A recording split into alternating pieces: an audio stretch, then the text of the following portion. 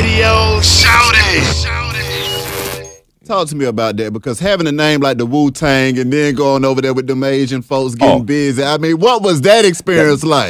That first experience. And then y'all being black at the same time. I just got to throw that out there. Oh, that was like being an alien on another planet, tell you the truth.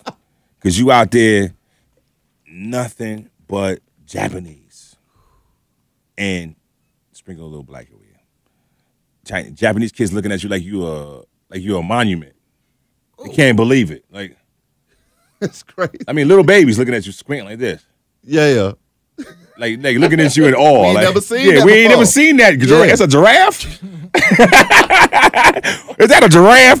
Dad, is that a giraffe? No, that's a black man. See that?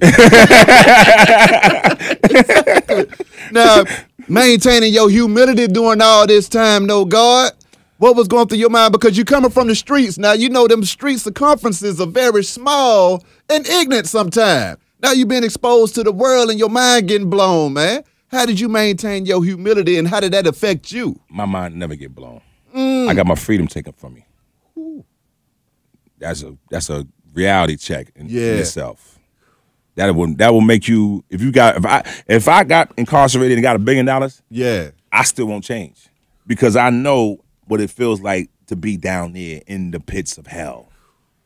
And when you incarcerated and you come home, you respect the smallest shit. I mean, like a woman's touch. Yeah. You respect just to go to the damn store.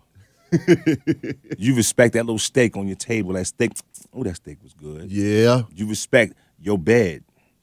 You respect, you know what I mean? You respect just to get in your car and bounce around a corner. All that stuff is taken for granted.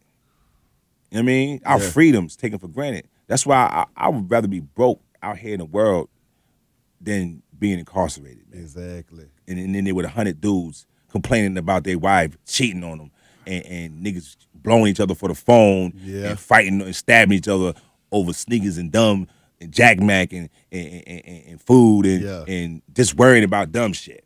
What was going through your mind when you found yourself in the pit of hell, man, and you was thinking to yourself, life has to be better than this, but then when you go back out there in the streets, you cut up again and wind up back there? Oh man, my mind was I was a little maniac, man.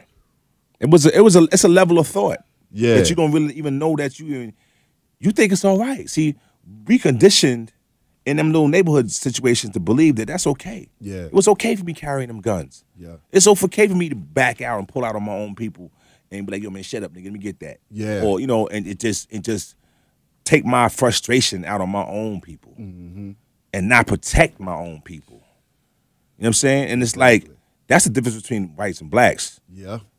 White people, they protect their own kind, B. You know what I'm saying? They ain't gonna let certain things happen to their own kind. We just turn our back on them. Like, yo, good luck. Good luck. You know what I'm saying? And that has to change, man, with ourselves. And if we can just do that, a lot of the violence will cease. But you'll see it. Sometimes the dude with the violence, he just wants some clarity. He just wants some understanding of what happened. Like, you know what I mean? It'd be over. Sometimes I'd be like, dog, you was arguing over that? Yeah. Hold on, you mean to tell me y'all dudes started blowing hammers at each other for that dumb shit? And y'all couldn't talk it out? There's no mediator between y'all? Yo, fuck that nigga, fuck that nigga, fuck that nigga, fuck that nigga. Why? What's wrong? Over a bitch? Over money? 9 out of 10 times, probably most likely. Or you just don't like him because he know how to get his up. Yeah. You know what I'm saying? And you don't know how to get yours up. And if you don't know how to get yours up, ask a brother. Learn. Come on now. Be somebody's student. Learn. Ain't nothing wrong. If you see somebody jingling and he look like he getting it, yo, triple OG, how you doing that? Come on. Teach me. What happened to that? Arrogance. We too arrogant to ask anybody for help because we think we know it all.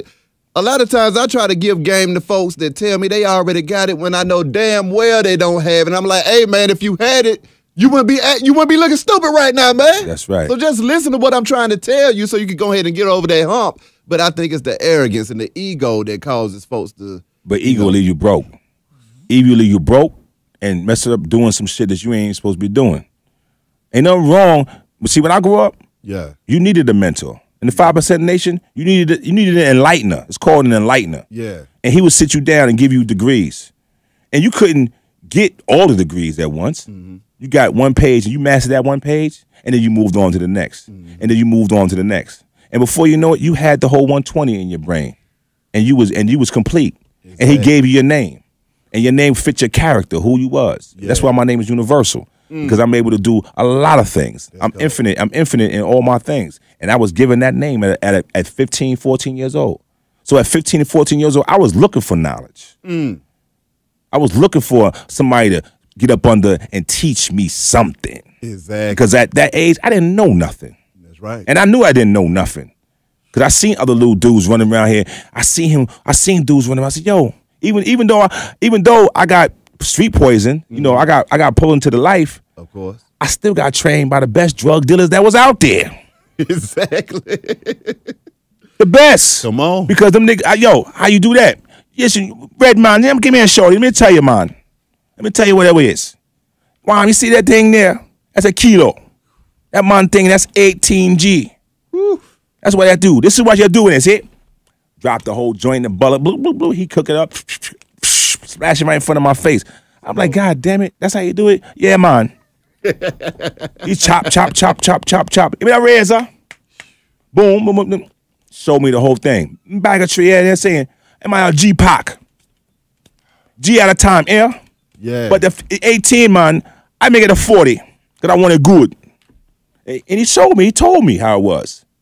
But I had to go in there and ask. And he showed me, he taught me. It was wrong, you know, I was still a wrong element, but that's the same concept I'm saying. Yeah. If you want to know something from anybody that's successful, you got to get up underneath them and get taught. Exactly. The right way. Radio Shouting.